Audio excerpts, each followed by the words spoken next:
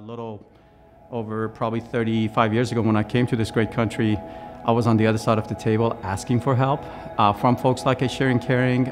So I know what it's like, and I just wanted to find a way to pay it forward. So when Irene asked me to join, I was just honored. And so I've been actively involved with Sharing and Caring for the past 10 years. And the fact that this great charity actually helps serve almost 4,000 children and 2,000 families in this community who can't necessarily afford to have Christmas is something that's really, really important.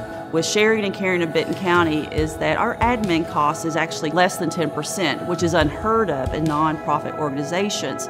So they know the money they give us, that we are giving that to the children as well as to the families. We have two different types of golf tournaments. We'll have one that'll be for some of our big time sponsors who fly in, and then we'll do the dinner auction at night, and then the next day we'll have what we call let's just go out there and play golf. It may be for some folks that don't get to play golf very often, just happy to be outside, but quite honestly, they just want to be part of Sharing and Caring and making sure we're taking care of the family. So during the dinner auction, there is some unbelievable prizes out there. You can have one of the most sophisticated TVs, electronics items, but you also may go home with just an autographed guitar. So there's a little bit for everybody here. Quite honestly, the need for helping children has grown in Benton County as Benton County's population has grown.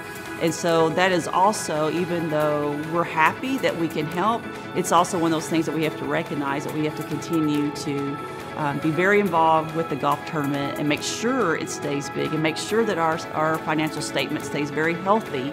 Yeah, I mean, without this auction and without the product donation, that is their main driver to be able to get the gift cards, to buy the gifts.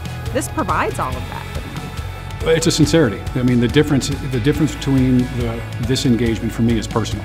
There's something to be said about large charities, but there's also something from my perspective of the personal connection to this local market, the sincerity and the transparency of which the need is communicated, and the way we're allowed to engage with and for the charity is just uncommon.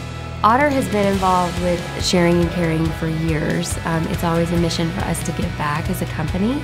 We continue to see Sharing and Caring be really important for not only the community here, but as a residual effect out in the markets outside of Northwest Arkansas. So we see it all over the U.S., people giving back and wanting to be a part of it.